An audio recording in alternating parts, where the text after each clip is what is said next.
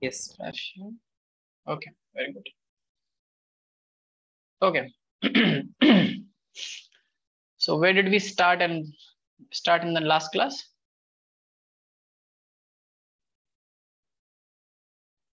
So adaptive radiations. We started with Darwin's finches. Darwin finches. Okay. I think we also did industrial melanization, didn't we? Yes. Okay. Yeah. We did industrial melanization as an example of natural selection, adaptive radiation in Darwin finches and in Australian marsupials, right? Yes. Yeah. Okay. Okay. So Hanifa and Atif have joined. Good evening, Hanifa. Good evening, Atif. Good evening. Good evening. How are you all? How are you both doing? Hanifa and Atif? Fine. Okay. Good that everyone can speak. Okay. Any doubts, Hanifa, Atif? No, sir. All clear. Okay, so Atif, would you like to give a summary today? I think we started with industrial melanization in the last class, and then we did adaptive radiation, and we finished with evolution being slow or fast in different organisms. Okay, am I clearly audible to all of you? Yes. Yes. Okay, very well. So Atif, would you like to do the honors today? Yes, sir. Okay, very well. Thank you. So we learned about industrial mineralization, which was supporting evidence that natural selection was happening. So in England, before industrialization, it was observed that there were more white-winged moths than dark-winged moths. But then after industrialization, the opposite was observed, that there are more dark-winged moths. Yes, So this was because opposite was observed in the urban areas where industries were set up, right? Yes. Yes. And in fact, the proof of the principle was that at the same time in the 1920s, when we saw the reversal of the proportion in urban areas, in the rural areas where there is no industrialization, these populations were still like what they were during the 1850s and 1860s. Correct? So this shows that only the change in the environment leads to selection naturally. Yes, continue, Atif. Yes, so this was because the predators will always, due to contrasting backgrounds, the predators will always spot moths. And during the post-industrialization, the tree trunks were darkened, so the dark-winged moths had better camouflage, while the white-winged moths were more easily predated. Yes, right.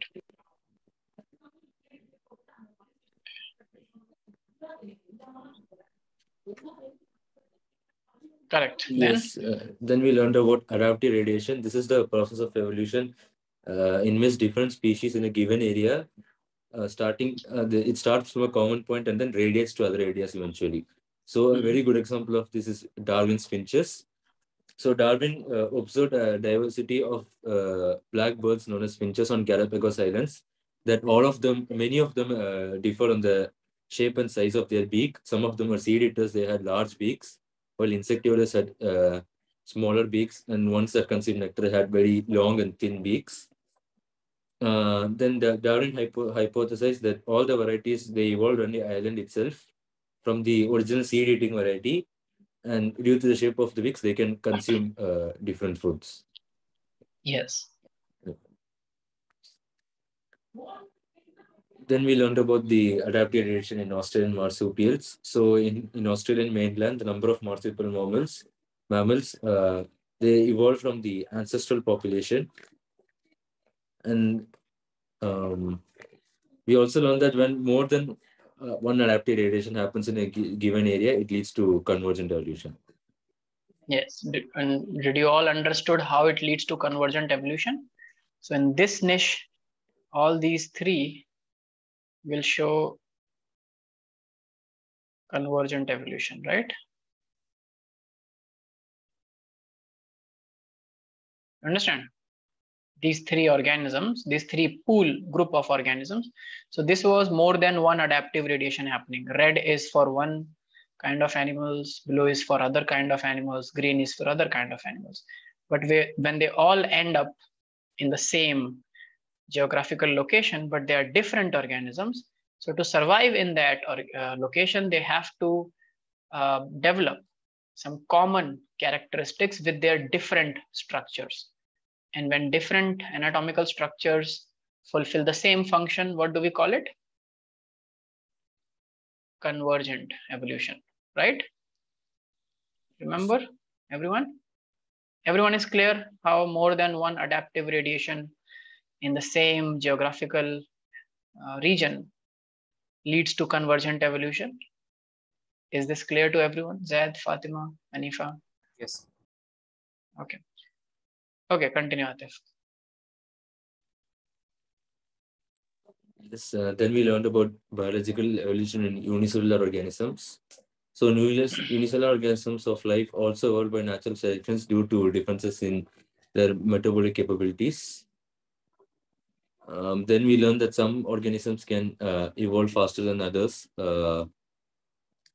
This is Why is that? This is possible due to the rate of the reproduction. Yes, this is possible basically due to their short lifespan and life cycle. Yes? Yeah, yes. Yes, which you are right, which actually impacts the rate of reproduction because they reproduce faster. And in a small period of time, they can produce millions of progenies and thousands of generations. Yes, right. So this is where we end in the last class. Okay, so Aisha and Rifat has also joined us. Good evening, Aisha and Rifat. How are you? Good evening, sir. Fine. I'm doing good. Are you not well, Aisha? Yeah, actually, I have cold. You have COVID or cold? No, it's cold. Cold, okay. I heard COVID. It's more or less the same. It's going to be the same thing over time. Okay, so let's talk about some more concepts in today's class before we move forward. So having learned all of this about evolution, you now know how evolution started, how it is proposed to be started. And when the first cell already came to existence, natural selection from that point onwards started acting. And even in a microorganism, you know that natural selection plays a role because even microorganisms can differ on the basis of their different metabolic capabilities, which can lead to their selection in nature or the non-selection of others, correct? I also gave an example of the lac operon that works in, just 1 second. Okay, I also gave you the example of metabolic processes like lac operon developing or evolving in bacteria. Now, and about the multicellular organisms, you very well know that they respond to the environment, and those who are both reproductively fit and also have various characteristics that can help them to adapt and survive in the environment better, they get selected, right? So there are two things. First is that characters in biology, you have studied from genetics and also from reproduction chapter. How are characters transferred in organisms? Generation after generation, right? If you talk about evolution of organisms, so there is this one term used, which is called branching descent. Okay.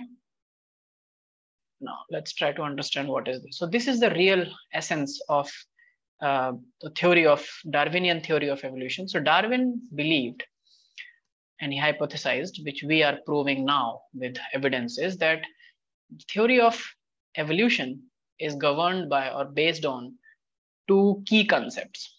One is natural selection, of course, about which we have studied above, and the second is branching descent. So nature selects the best, but when it comes to speciation, how new species are formed, then it's not a linear graph. Like they always tell that there was a unicellular organism, then a multicellular came, then came amphibian or reptile. No, it's not like this, okay? It is a branching descent. Branching means there are branches, so there will be, let's say,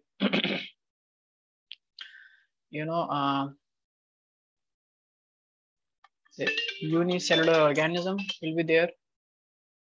From this unicellular organism,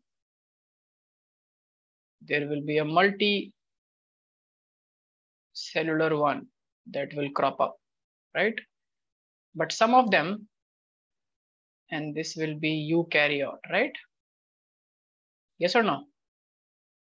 Yes, sir. But some of them still will stay unicellular, correct?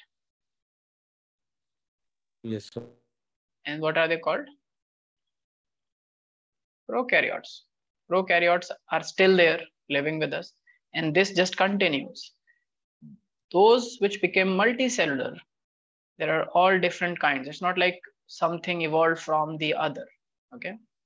So for example, one group then is, let's say, multicellular eukaryote, but autotroph or heterotroph. For example, if we talk about, some will be fungi, right? Fungi evolved. On the other hand, there are plants and animals, right? So even in plants and animals, there are plants and there are animals, let's say. And even in plants, you will see there are flower producing plants called angiosperms, non-flower producing plants called gymnosperms, bryophytes, pteridophytes, all these are there, right? In animals also, so you must be knowing that which is the most primitive one? Fish, right? Pisces. They have a two-chambered heart. And it's not like from fish came so there's another branch that caused amphibians to come, okay? And when this got from amphibians evolved, on one side it was reptile and on the other side it was mammals. And reptiles that evolved into aves. You know what are aves? Not apes, aves. They are birds, yes. Dinosaurs were reptiles. In many ways, chicken, a hen, is more closer to a dinosaur than it is to a human. Interesting, right? Because this is the point where they diverged. So this is bird, and in the mammals comes humans, right? But Yes. in between is the reptiles, and reptiles, dinosaurs were reptiles, right? Yes, So sir. if you trace it back, birds will be more closer to dinosaurs than they are to humans, because they share a common ancestry with dinosaurs. But to go back from where mammals came, it's different. Even in mammals, apes and all other mammals, like there are primates and non-primates, right?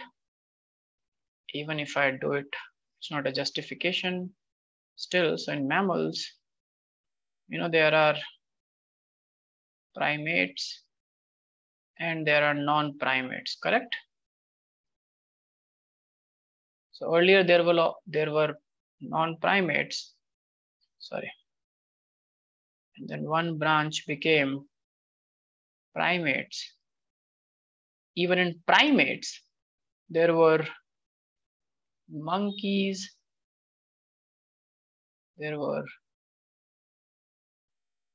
so they are tailed.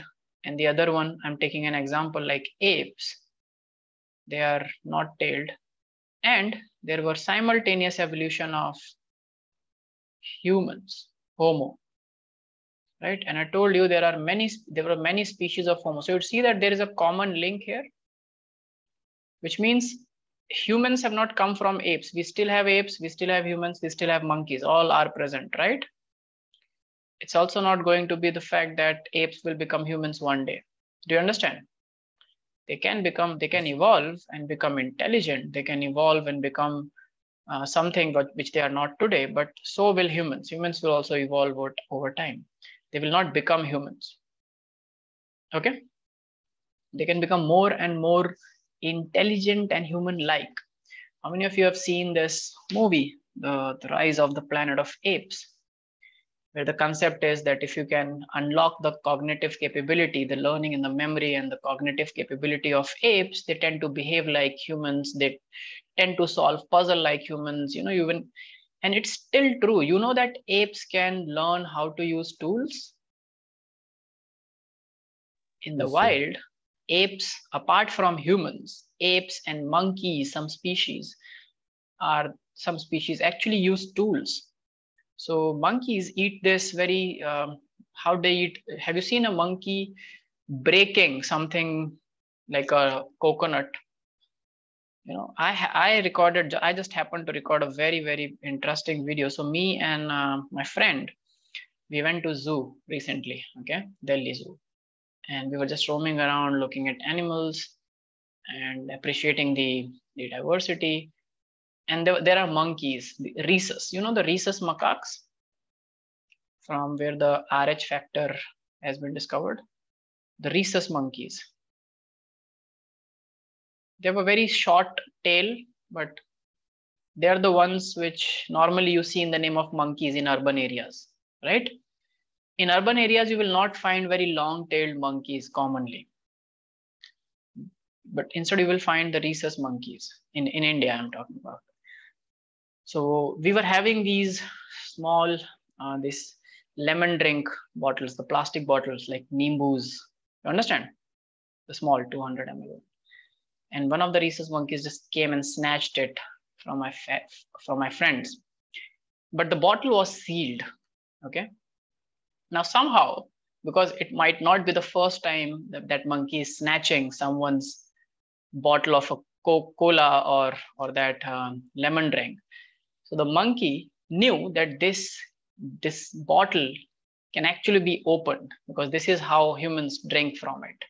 Okay, so I just happened to record it that the monkey tried to open it through the teeth and successfully opened it, and then was holding the bottle like humans and was drinking from it. It's not like it would spill and then try to lick from the ground or something like that. It was not spilling even a drop. It knew that we can drink like this. So it is a learned behavior, of course, right? Yes, sir. Yeah. So even apes can learn a lot of things. Even apes can learn sign languages, or apes can learn the process through which, if you just make a puzzle for them, and at the end of the puzzle they will get some food or a reward, they will learn very quickly to solve the puzzle like human kids do.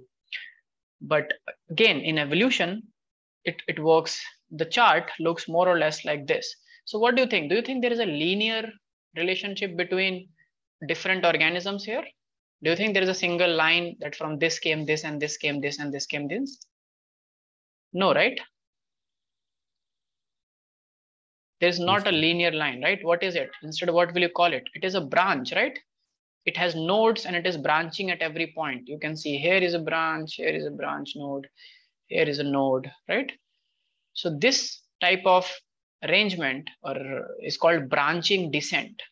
So branching descent along with natural selection are the two key points. Write down. Branching descent and natural selection are the two key concepts.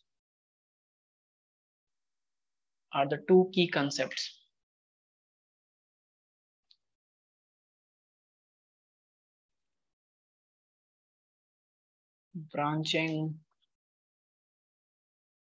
descent means ascent and descent. Ascent means going up, descent means coming down. So the whole evolutionary chart comes down, from common ancestors to diverged multiple organisms. So branching descent and natural selection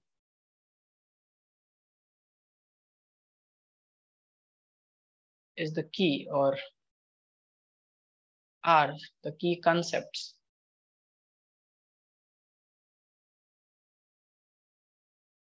of Darwinian theory. Darwinian theory of evolution. Okay. So is the Darwinian theory of evolution, which is the widely accepted and the most logical theory in the field of evolution with the most number of proofs. Do you understand this theory now, everyone? Everything is clear till now? Yes. All sorts of theories and different proofs that we have studied, everything is clear, makes sense to you? Anyone wants to discuss on anything, or if you want more proofs for anything, or you don't believe in anything that we have discussed in the class, you are free to just discuss it or raise objections against it, because in scientific community, criticism is the backbone. It's not just allowed, it is appreciated. You don't have to just take anything for the word of, like as a word of mouth, because your teacher said that, so you have to believe in that. It's not like that.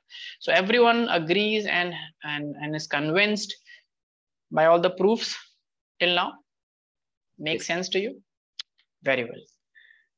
Now, so this was Darwin's theory of evolution. But Darwin was not the first person who actually figured that there is evolution. Darwin was the first person to do a extensive observation, because he got to travel around the world. He reached the Galapagos Island and saw the finches. He reached other parts of the Europe as well before coming back to UK, and he did a very extensive and elaborate observational work of the nature. So he could appreciate a lot of things. He could inherit a lot of things. But before Darwin, there was one more person who was very famous in the field, and his name was Lamarck. Have you heard of Lamarck? Anyone has heard of Lamarck? And his theory is very widely and popular and was known as Lamarckism, the theory of Lamarckism, or Lamarckist theory of evolution, or Lamarckist theory viewpoint of evolution. So Lamarckism, basically, in one line, if I tell you, it's also commonly, very famously known as doctrine of desire. Lamarck, through his observations, believed that more than the environment, it's the organism itself that decides in what direction to evolve, how to change and what to become. Yes, Zed, his theory is not accepted widely for biological evolution, but let me tell you one thing that very interesting is, like, still at a molecular level or at cellular level, for many things which pass on from cell to cell, people believe that the concept that not only genetic traits are inherited, and sometimes some things that the cell acquires during its life can also be passed on. It is true. It's debatable that how much of Lamarckism is accepted and where it works. But basically, Lamarck, what he said overall in a broader perspective, is not accepted because it lacks proof, and it has been disproven by Darwin's observation. So Lamarck believed, write down, the theory of Lamarck says, the theory of Lamarck says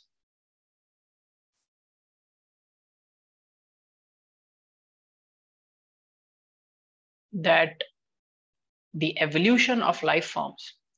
So the interesting thing is that even before Darwin, there was someone who believed that evolution is a true thing. Evolution has happened, means organisms have changed over time.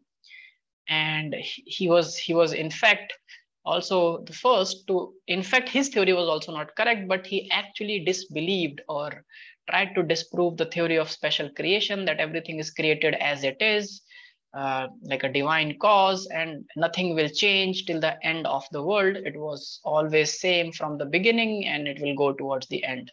But he in fact said that no, their organisms are changing. But what he said, that the theory of that the evolution of life forms, evolution of life forms had occurred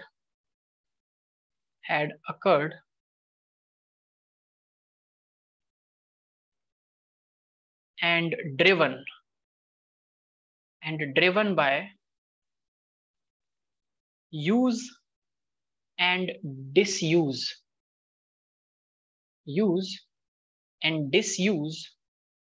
of organs.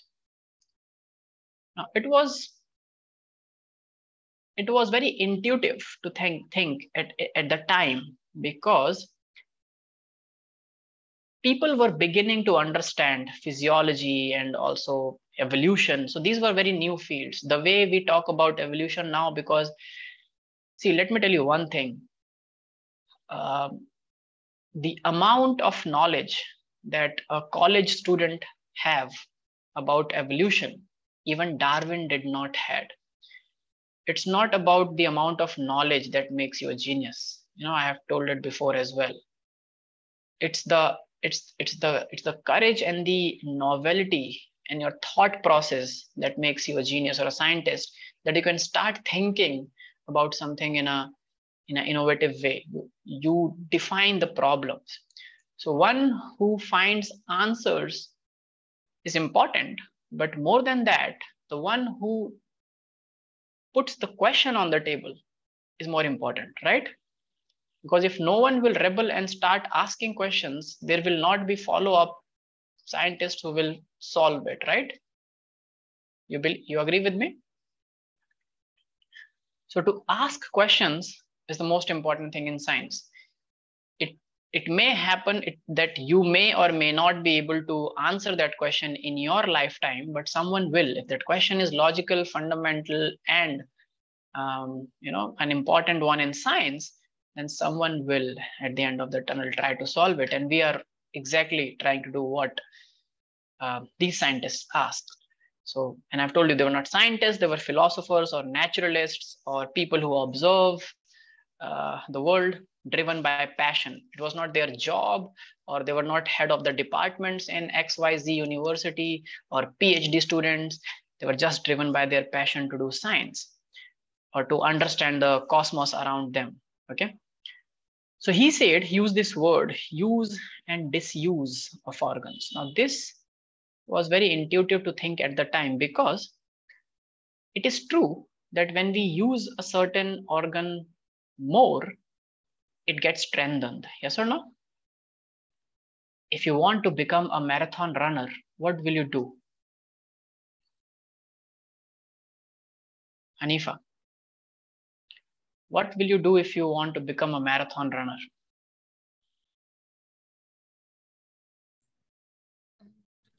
I'll practice running every day. You will practice running what? Running fast? What it takes to be a marathon runner? Is it the speed or is it the endurance? The stamina and the endurance, right? Because marathon is not just 100 meter that you shoot like a bullet and end it. In marathon, so the difference between a marathon runner and a sprinter is that one focuses on speed, exhaust the tank in 20 seconds, right? The other strategy is totally opposite. Use your tank to sustain for the longest time and still maintain a optimum speed. You don't have, because if you are fast, for example, cheetah, right? Cheetah is the fastest animal on land? Yes or no? Are you there, Hanifa? Yes, sir. Yeah, but cheetah cannot keep running that fast for very long. In fact, the way cheetahs hunt, first they try to get as close to the prey as they can without letting the prey notice them. Because it was very, don't you think that if cheetah is the fastest, every time a cheetah will set on for a hunt, it will catch a prey, right? Because it's the fastest. No one can run faster than it, so no one can also, escape a cheetah. So cheetah will catch every prey every time it will set out to hunt, but that's not true. In fact, cheetahs only get successful, 1 out of 5 times in their hunt on an approximate. So around 20% of their hunt gets successful. You know why? Because they cannot they cannot sustain that speed for very, very long times. A cheetah in one go, if it starts running, it exhausts very fast. The tank goes out, and if it does not stops after 10 to 15 seconds, then it might die because of issues and exhaustion, because the body is heating very fast, very, very fast. You are running the exhaust, the ATP is just burning in the body. So to dodge cheetah, you don't need speed. You just need to stay there till 30 seconds alive. So you must have seen on discoveries, antelopes and these deers, they cannot run faster than a cheetah. But what they do instead? How have they evolved to get through this predation? What is their idea? Have you seen a cheetah or a tiger hunting a deer on Discovery Channel? You don't watch these channels? No interest in So wildlife?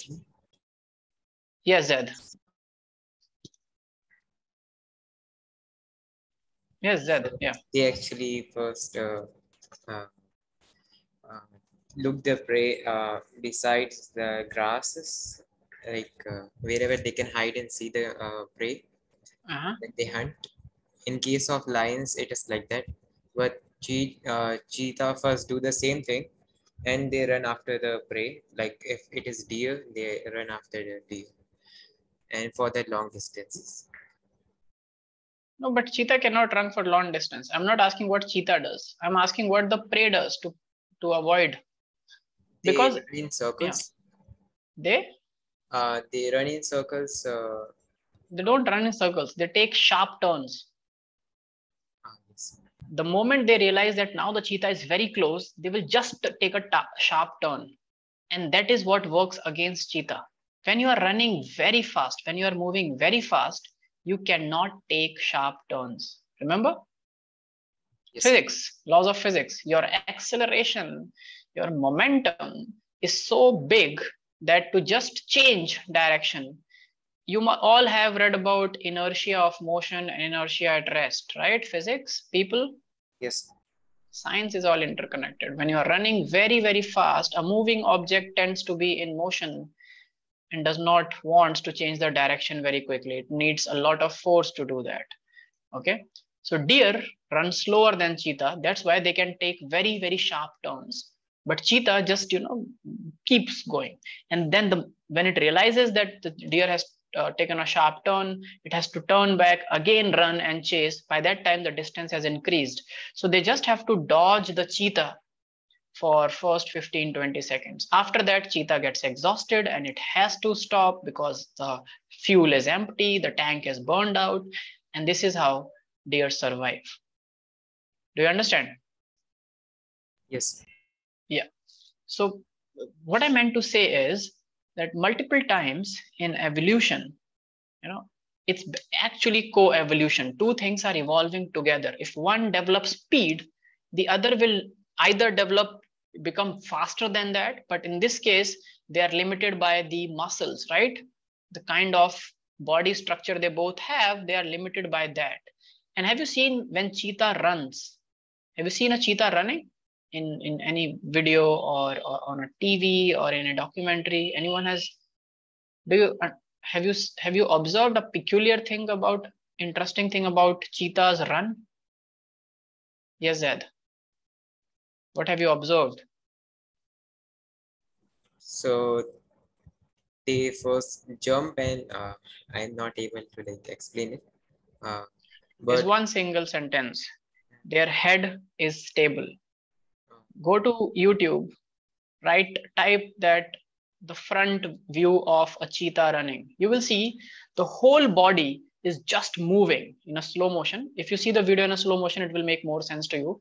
But the head does not move from its position more. Okay, it stays static. This is how a cheetah runs. The head is focused and static. The rest of the body is moving. Yeah. So that's where the speed, the explosive speed comes from, because it maintains, because if it is all moving and jiggling, then it's difficult to run very fast. Okay. And when you're running very fast, your blood is heating very fast, and you would not like that heated blood to run in your arteries and veins for very long. You need to cool down. Otherwise, you can get hemorrhage, or your heart can just get an attack or explode. It needs to cool down. Heartbeat beyond you, when you run, your heartbeat also fastens. So it is always co-evolution. One thing evolves speed, the other evolves agility, because when you have a lot of speed, you are not very agile and flexible. But if you have flexibility, you can dodge speed, and vice versa. Okay. But Lamarck said that if you use and disuse an organ, you can actually evolve. And it was an interesting thing to think at that time, because we all know, if I have to make my muscles stronger and bulkier and bigger, what I have to do, just like being a marathon runner. We started with Fatima saying, we started with Hanifa saying that a marathon runner will start running longer distances. So today you run 2 kilometers, next day you aim for 2.2, then 2.4, 3, 4, and that's on. You keep increasing your endurance over time.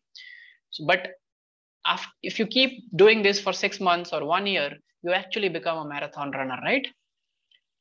So if you use or disuse your organs, for example, if you go and join a gym, you get into a diet and a gymming regime, you can actually make your body bulk up, right? You can get all the muscles bulked up. You can actually make a big, bulkier body. So your body has changed. Now you are stronger, right?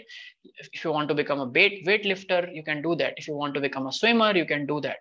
So this observation led Lamarck think that if humans can do that, for example, other organisms are also doing it. For example, the long neck of the giraffe. So he gave this example that giraffes have long neck because they, in the wake of reaching at the topmost leaves, which are very, very nutritious, and the best of the leaves present at the top, they started stretching their heads, just like you start lifting weights to bulk your biceps and make your arms stronger.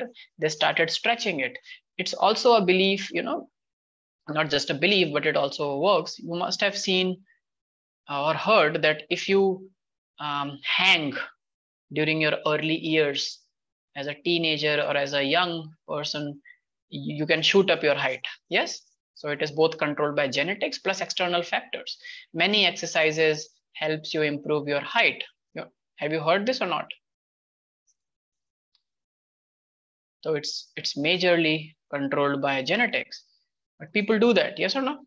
Just like making your body stronger through gymming or exercise or playing. So giraffes also started stretching their necks, and as a result, generation after generation, they did that, and their necks actually grew longer in length. But one thing that Lamarck forgot to address was these are acquired behavior, acquired traits, right? If I start doing exercise and gymming, and if I make a bulkier body, can I pass it on to the next generation? Is it possible? No. No, right? Because I have acquired it. It's not a genetic trait. Darwin, on the other hand, said that it's natural selection and it's in the genes, it's in the genetics. Like organisms have characteristics, the best suited characteristics help them survive better in the environment. And then Mendel came and said that they were factors, and those factors were later on figured out to be genes, and then alleles were discovered, which are the two types of gene, and this is how science progressed. But at that point of time, when Lamarck thought that use and disuse of organs can lead to evolution, it was discussed, and many people supported this also. So write down, Lamarck gave the examples of giraffe.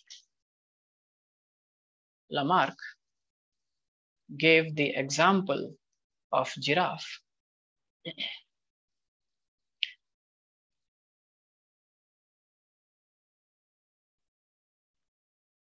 Who attempted to forage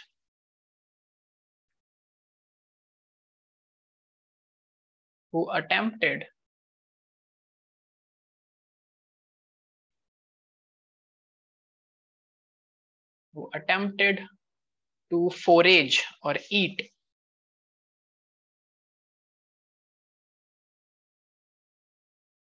leaves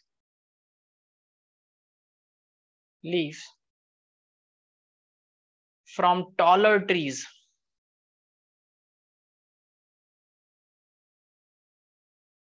Taller trees had to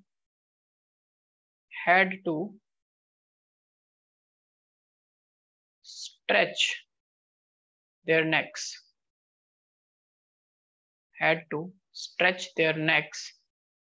and adapt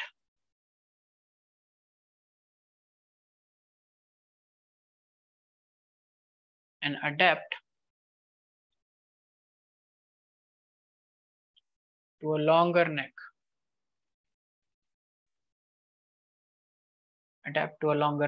Now he proposed that they passed on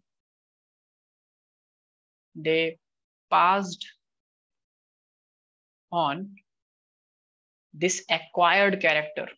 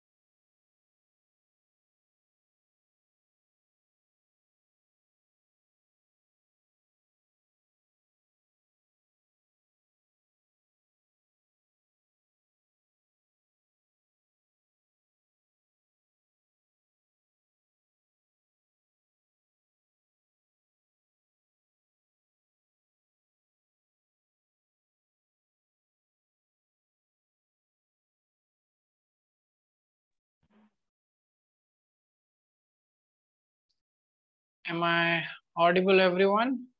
Yes. Sorry, I got a power cut and lost the network. Okay.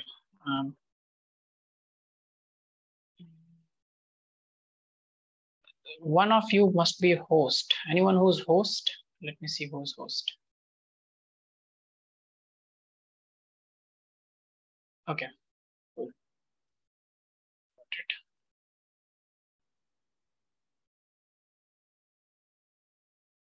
Yes. Can you see the screen that I'm sharing, everyone? Yes, sir. Yeah. Sorry for the inconvenience. Okay, so I was saying that then he proposed that they passed on this acquired character.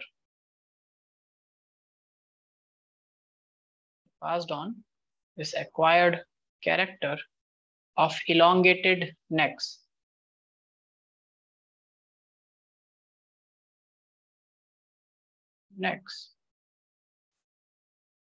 To upcoming generations or to succeeding generations.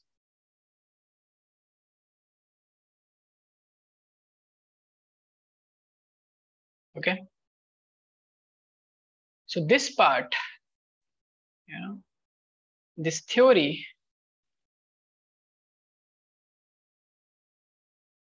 is not, or is disproven now. And one thing that disproves is a very, very simple experiment. So if acquired characters could have been passed on, then one thing that I said that, kids of bodybuilders would have been bodybuilders already by birth. They would have got stronger muscles, and they, without joining a gym, they would have grown up into, into bodybuilders. Yes or no? But that does not happen all the time. Correct? Also, the experiments have been done in mouse. For example, if use of an organ can enhance it, disuse or removing. So if I cut the tail of two rats, male and a female, and then breed them together, will the progenies be tailless? Yes, sir. No, the progenies will still have tail. Why? Can anyone tell me why? Sorry, sir, I heard it right that if the progenies will have tails. The progenies will have tail, right? You understand, Atif?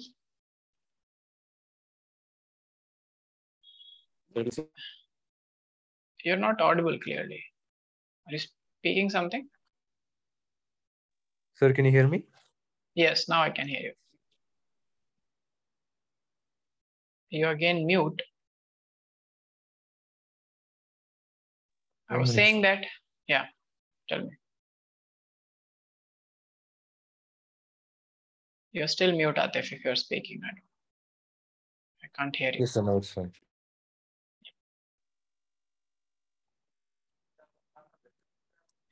What were you saying? Okay, now it's fine. I'll set up the mic. Okay, so what were you saying about the tailless progenies? Will the progenies be tailless? No, sir, they will have tail. They will have tail. Why? Because tails are a result of the genetics. You need to have the gene that, the gene or the genes that led to the development of a tail in our organism, right? So even if you cut the tails of mouse, now we know this reason, okay? Because we know about genetics and everything, it's been figured out. But now we know that if you cut the tails of two rats and you let them reproduce, the progenies will still, because their gametes are still having those genes, right? Unless and until you do something to the gametes, gene editing in the gametes, you cannot just by acquiring. So it is an acquired trait, right? That they have been made tailless. So it does not matter. You can just keep doing this for thousands of generations. If you keep cutting the tails of the parents and still make them reproduce, even after 1,000 generations, mice will still have progenies that are having tails. So it's clear that acquired characters cannot be passed on to the next generation. Okay, right? And about every other organism, we are still evolving. Every organism is in a continuous process of evolution, because evolution is a process. It's not the result. It's not a final result. No species have reached their final like evolution form. Like humans are not. You cannot say that we are not evolving any further, because we are evolved. We are still evolving. There are changes that we are incorporating in our genome, subtle changes, which over time, like after 10,000, 20,000, or let's say 50,000 years in future, humans will be very different from what they are today. Okay. Okay, cool. So now let's talk about some mutations. So is the Lamarckism theory clear to you, and why it got refused? Is that also clear to you, everyone? Yes, sir. Very well. Now coming to some mechanisms, basically mechanisms of evolution. So in short, there are two things that make organisms evolve, and you know about both. First is mutations, right? How will an organism evolve? When it will have changes, right? It will be different from other populations. Yes or no? Evolution is all about accumulating changes over time and then becoming different to be able to adapt to a new environment. Yes or no? So one thing that causes it or that drives it mechanistically is evolution, is mutations. Now mutations, as I've already told you, they are sudden, right? They are sudden, random, and inheritable changes. Sudden, random, directionless, and inheritable.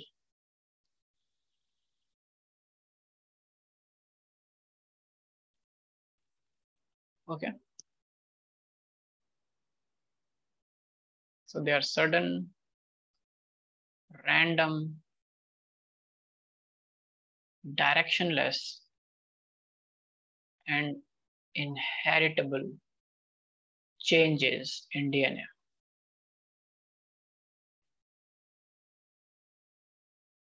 Genome. Okay. Correct. This can make organisms different. And one more thing about mutations, how it is, and what is the other thing that drives evolution? They're called Darwinian variations, or in other words, we call it natural selection that happens through both mutation and other thing is, have you in chapter 3, human reproduction,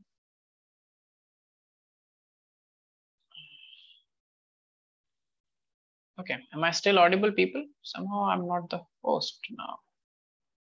Yes, sir, you're audible. Okay,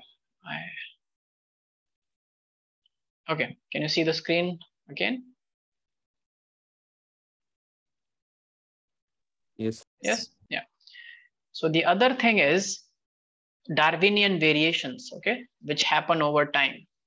Now they are directional, but but talking about mutations first, you have to remember this one scientist whose name is Hugo de Vries.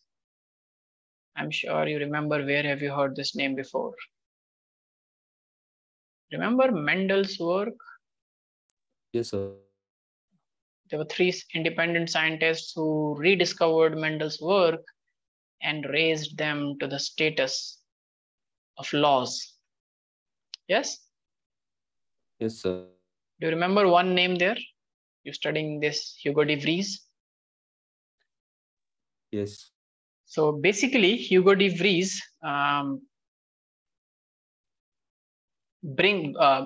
proposed this idea of mutations that he said.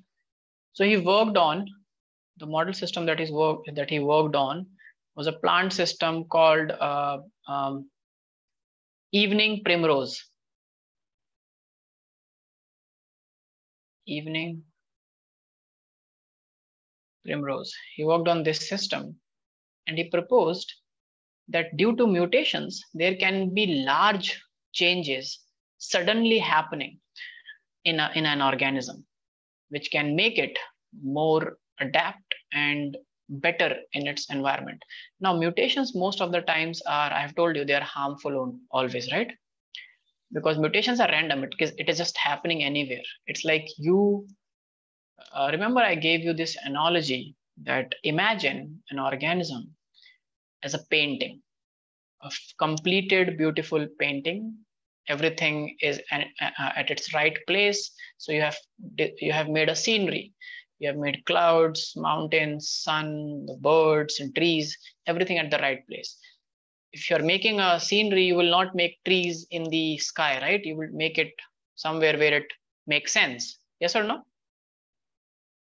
I'm not talking about some abstract art, but let's say we are drawing a scenery.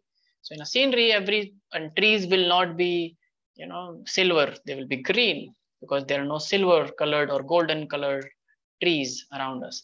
So everything will make sense because right colors and at right places you will draw certain things.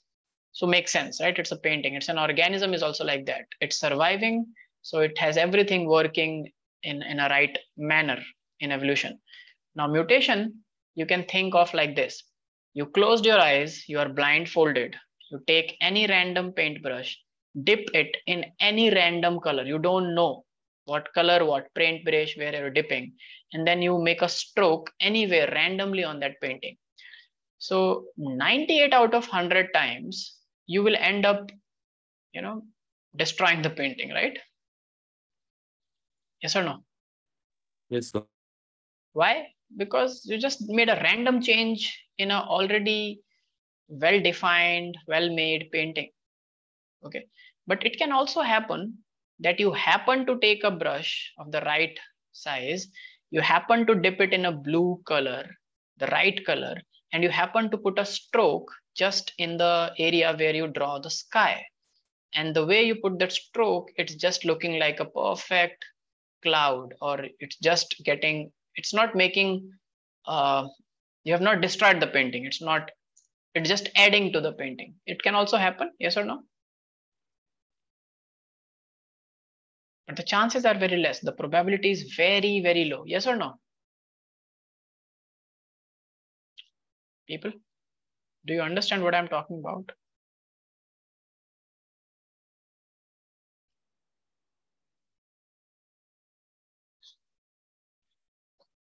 No? Then you can say, no, you do not understand. Do you understand, Atif, Zaid, Hiba, Fatima? Yes, sir. Yes, sir. Yeah. So that's how mutations work. So they are directionless, so they can happen anywhere. If they happen in some very, very important gene where it changes the gene even a bit, for example, sickle cell anemia, it's a disease. What happens in sickle cell anemia? You have already studied. Fatima, what happens in a sickle cell anemia? Remember?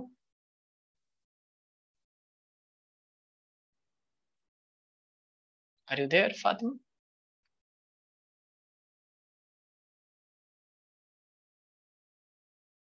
Okay, no one wants to talk.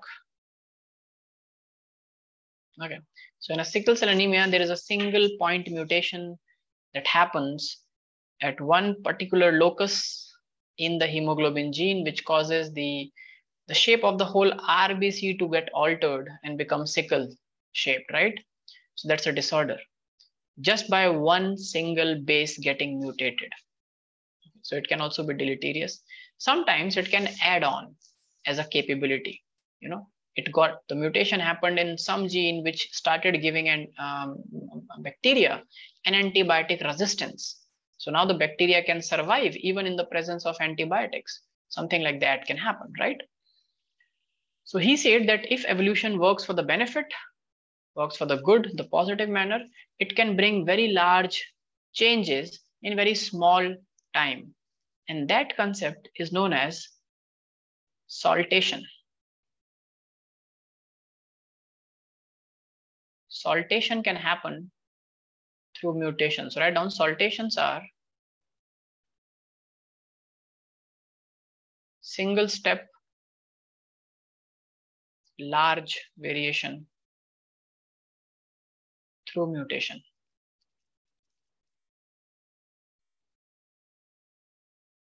Okay.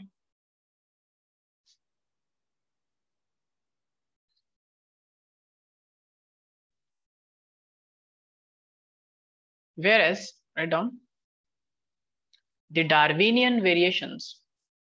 Second thing is Darwinian variations, which is not happening through mutations. Okay. It's happening in a long term by selection pressures in the nature, sexual reproduction, etc. So Darwinian variation, write down, it is gradual. It is not sudden, it is gradual. It is directed. Okay. It's gradual, directed, and non-random. Do you understand the difference between the two, everyone? Yes. Very well. Now, So either it is mutation or recombination through sexual reproduction leading to Darwinian variation. Still, organisms are changing through both ways and evolution is happening. Now let me come back to some Mendelian genetics. You remember studying Mendel, everyone? Sorry. Remember studying Mendel? So now I'm going to talk about this one principle, which I will start talking by starting with alleles, Hardy-Weinberg principle. Now this is something you have to pay a little attention to. It's easy to understand. Once you understand this, it's very, very simple.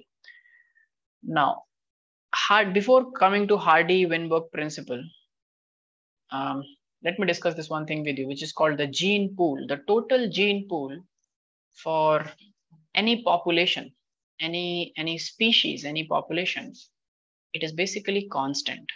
And what do I mean by this? By this, I mean that has it ever happened to you that you happen to find someone who is a look-alike of another person, but they are not related at all?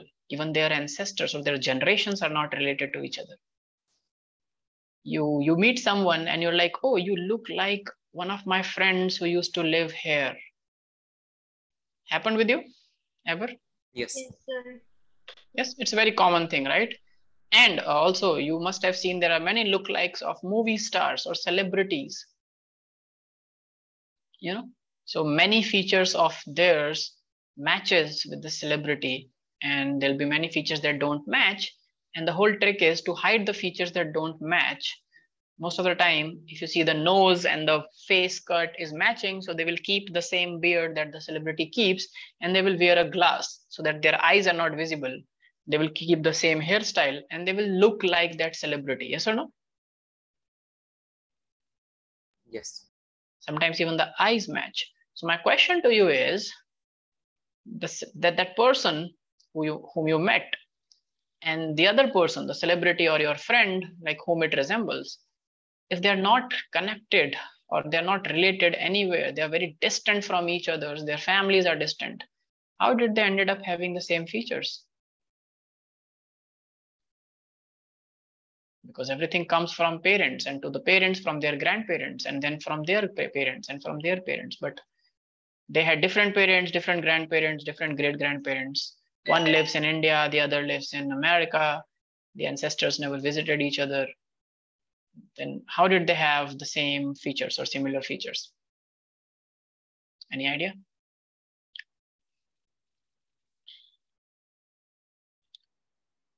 No idea?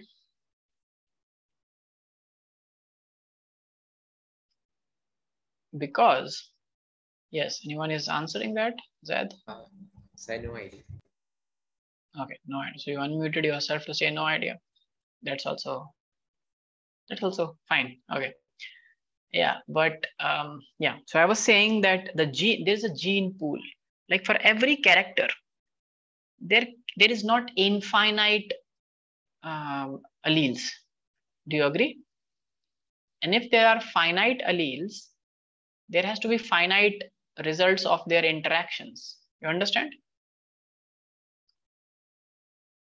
Yes. So for example, let's talk about the eye color and the shape of the eyebrows and the ear shape and whether ear is lobed or not. Even if there are hundreds of different variations, but still it is fixed, no? It is constant, right? It's not like the gene pool is infinite and you will never meet someone having the same feature ever again.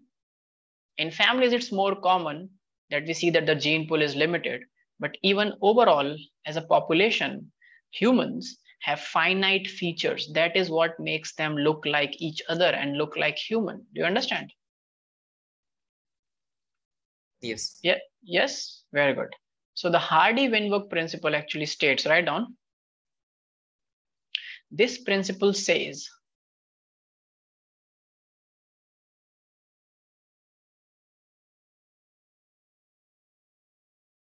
this principle says that the allele frequencies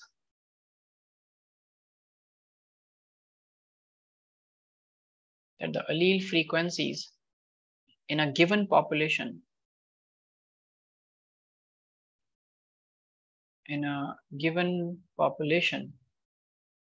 are stable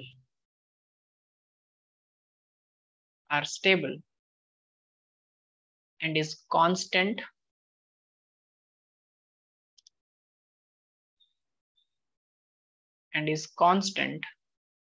from generation to generation.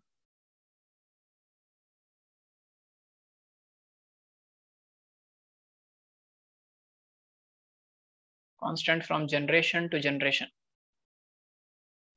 In other words, you can also say that the gene pool, by gene pool I mean total genes and their alleles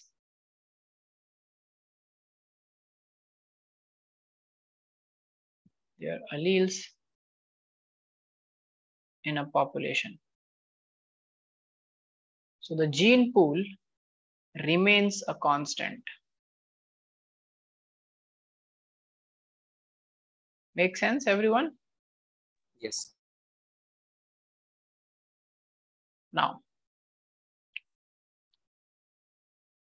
this is known as Hardy-Weinberg principles, actually defines the concept of genetic equilibrium. You have studied this term before in science, if not in biology, then in chemistry, chemical equilibrium. What do you mean by equilibrium? So state of rest. Equilibrium is not state of rest, actually. For a chemical. Chemicals can never stay at rest. They are always constantly colliding with each other elements. And there is the breaking and the making of bond happening. But what do we mean by equilibrium? So equilibrium is not. Happens. No, it's not that. A state that nothing. It's a. If you understand equilibrium as that, that's a myth. There can never be a state in universe where nothing is happening. Do you think, being science students, that there can be a state where nothing is happening? There can never be a state where nothing is happening, right? To stop the motion of molecules, you have to achieve absolute zero. The temperature where there is not a speck of heat energy or any kind of energy present in the system. Everything just freezes and you cannot reach absolute zero ever. Even the super condensed, super cool liquids are not able to touch absolute zero, right? Minus 273. What? Yes, Hiba is giving an answer, and a beautiful one. A state of balance. It comes from equal. So equilibrium is if you are making 100 bonds in a system and breaking 100 at the same time, the same bonds, then the net result is zero, right? It's in a state of balance. So let's say there are two things. One is increasing something and the other is decreasing something, but they're both doing it the same. So the system will fluctuate, but overall it will be in balance. You understand? Yes. Yes or no? Very good, Heba. So genetic equilibrium also says that the frequencies, now it will, of course, the allele frequencies will change, or the allele in any given population, there will be different kind of alleles at different time points in a population, but it will eventually, in a broader perspective, balance. It will stay constant, right? Now this Hardy-Weinberg principle that talks about genetic equilibrium, let's see how it also says, write down, mathematically what it means, that the sum total of all allelic frequencies is, if there is nothing happening, then the sum total would have been zero. You understand, Atif?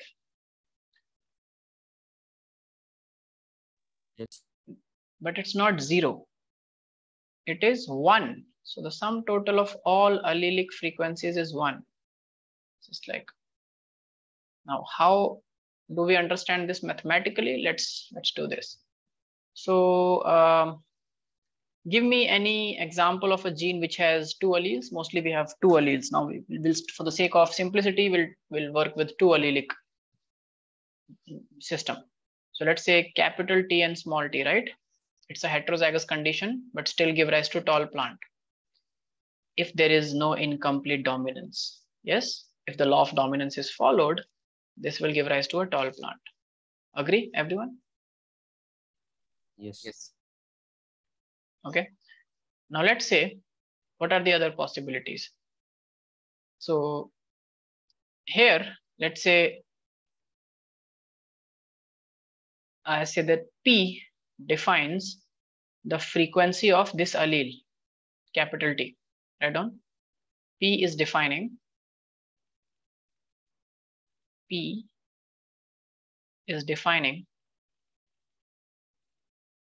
frequency of one allele, which is capital T. And then Q is defining the allele frequency of small t in this system. Okay. Now there are 3 possibilities. One is that an organism can be capital T, right? So what is the frequency here of this allelic what is the frequency of both the alleles being capital T and capital T? If it is P for one for both being it will be P square, right? Agree? Yes. And for small t, Q square. And for capital T and small t, this is the tricky one. Tell me. P plus Q. Which means PQ? No, sir, P plus Q. PQ will be multiple. You cannot plus it, right? These are 2 different alleles. You cannot plus 2 different alleles. Frequency of one allele cannot be added to the frequency of other allele, right? It can only be multiplied. That's the point. That's why the P square came. Otherwise, it would be 2P, no? Why didn't you say 2P here? If we are adding, then this is P plus P 2P. This is Q plus Q 2P. So is it 2PQ? 2PQ. 2 into Why? PQ? Why 2 into PQ? Because it's written in the book. Yes. Yes. So that's how you should not think. Why do you think there's a 2 here? So it's PQ, understandable, P into Q, because the frequency of one allele is only P, because in this case it is P square, P into P. Here it's only Q, because here it's Q into Q. So here it will be P into Q, PQ. But why is this 2 here? Correct. The correct frequency is 2PQ. But why 2?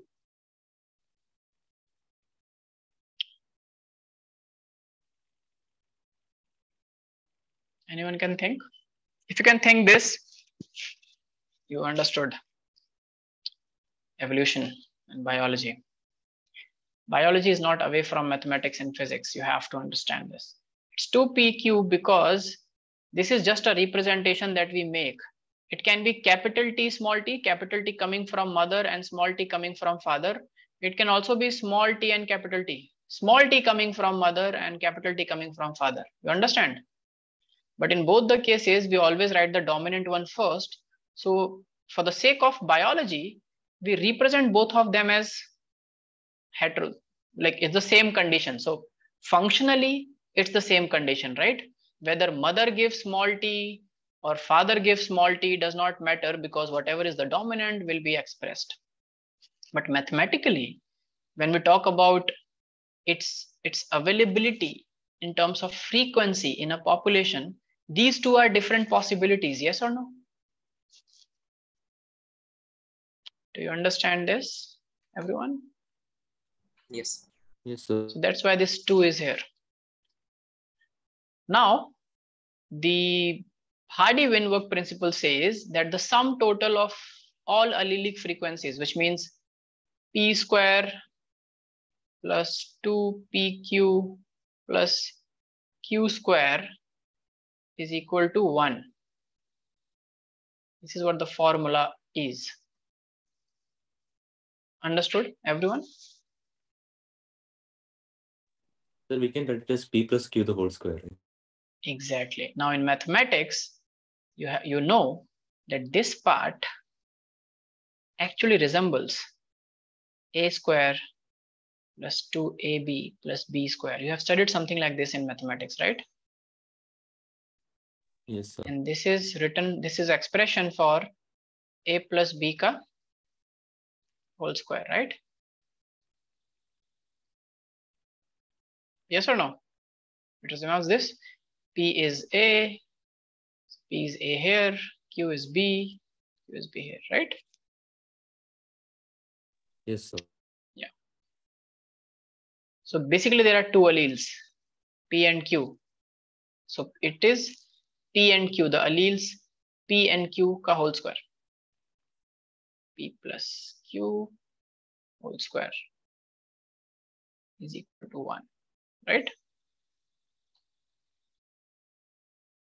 Agree, everyone? Now, where Yes, to sir. use this? Now, let me say that, sorry.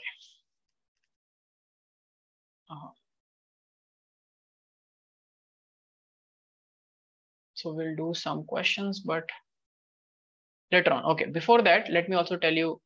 So you understood where does this formula came from for the Hardy-Weinberg genetic equilibrium, to maintain genetic equilibrium? From this thing. Frequency of these two alleles are this, and this heterozygous allele this. Yes or no? Say this. Yes. Okay. Now there are 5 factors that can affect Hardy-Weinberg principle, and this is a question which comes in exam. So write down the question. What are the factors? What are the factors that can affect Hardy-Weinberg equilibrium?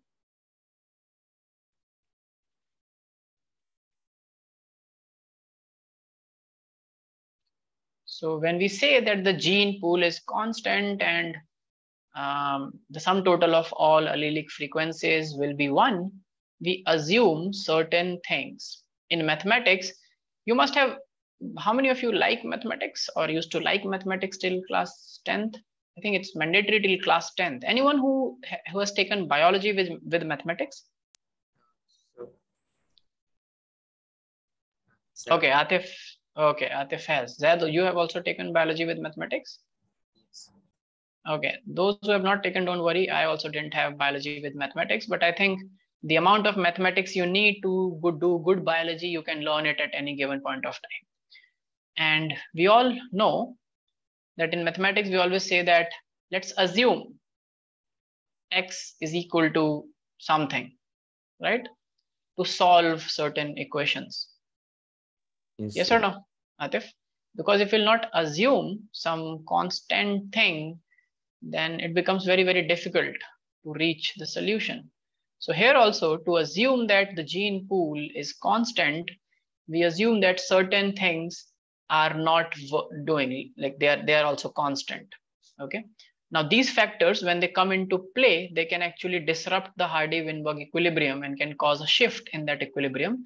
And then the result, the equilibrium will be deviated from its thing. Now, the first factor that can affect Hardy-Weinberg equilibrium is genetic flow or gene migration. It's also known as gene flow or gene migration.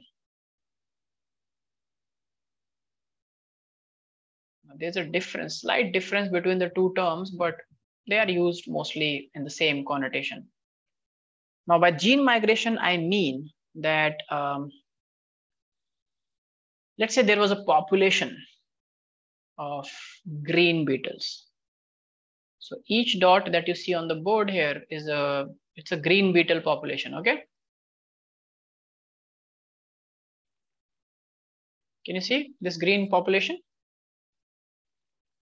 And let's say at one different location, there is a red beetle population. Can you see this red population? Yes.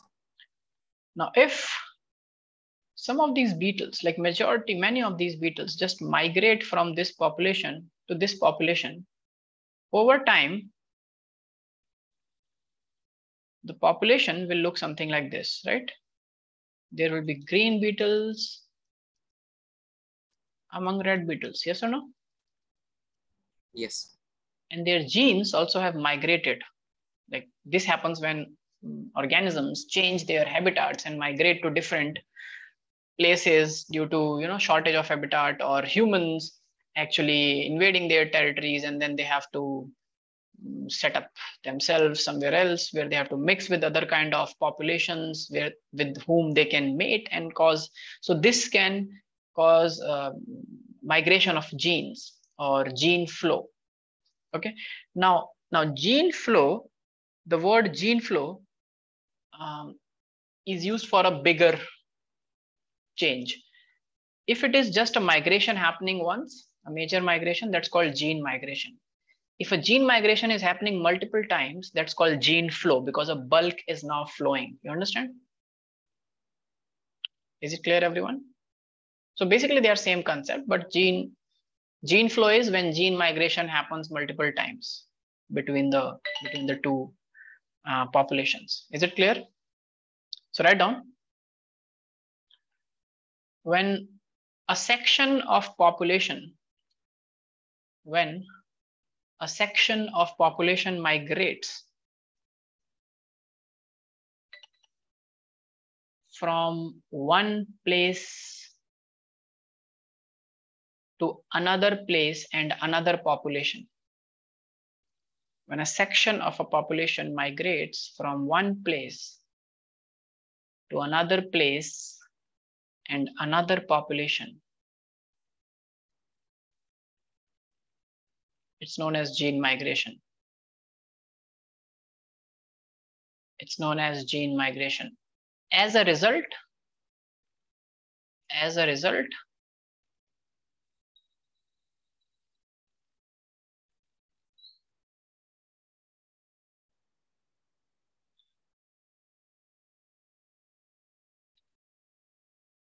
new genes and alleles are added.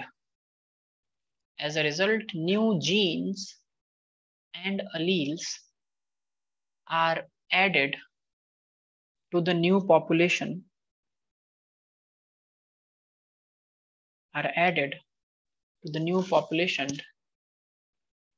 and are lost from the older population.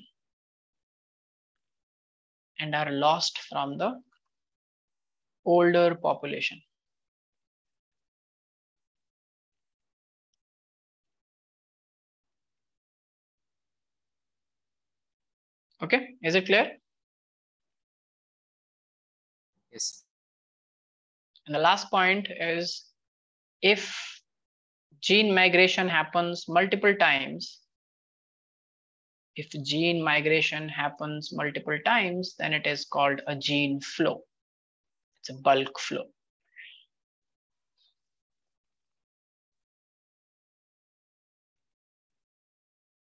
Okay, clear? Okay, so I think we don't have time left now. Okay, so let's stop here at this first point. We'll cover the other 4 factors in the next class. Okay, everyone? And then I'll go to discussing with you after understanding the evolution. We'll come to a broader picture where we will discuss evolution of plants and animals in some little detail. I think after that the last part of this chapter is evolution of man. That will take some time because there are many things that I have to teach you which are more correct than NCERT teaches it. So, but ultimately you have to remember what is the recent advanced knowledge that we have, but you also have to understand what you have to pick if it comes in the entrance, because entrance follows NCERT. Okay, but NCERT is a little outdated in terms of knowledge. So I'll also tell you what's the recent thing the theory, the science of evolution believes in. Okay, so in the next class, we'll do the rest. Okay, so I'll see you in the next class, everyone. Take care and please keep revising and bring your doubts, whatever your doubts are with evolution. Don't believe anything that either me or the book says.